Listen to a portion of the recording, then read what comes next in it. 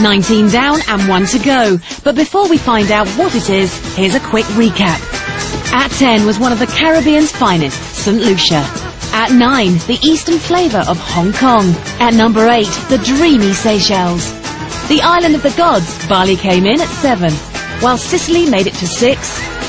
At number 5, Manhattan Island. And at number 4 was Mauritius. At 3, we had magical Zanzibar.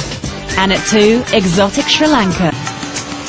Marco Polo, who was probably the first world traveller, he called it his favourite island. He called it a jade pendant in the Indian Ocean, and that's exactly what it is. It's got absolutely everything. It's got some amazing undiscovered beaches. You can still very much there have a beach to yourself. And with 100 miles of unspoilt sandy beaches and some magnificent coral and marine life, Sri Lanka is arguably one of the world's greatest islands for beaches. It's got a wonderful history and culture in a really small space.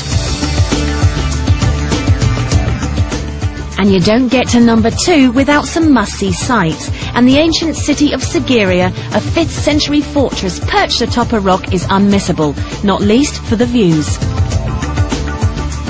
You've got amazing national parks with elephants and leopards. The wildlife is a major highlight. The elephant orphanage at Pinnawala is the best of its kind.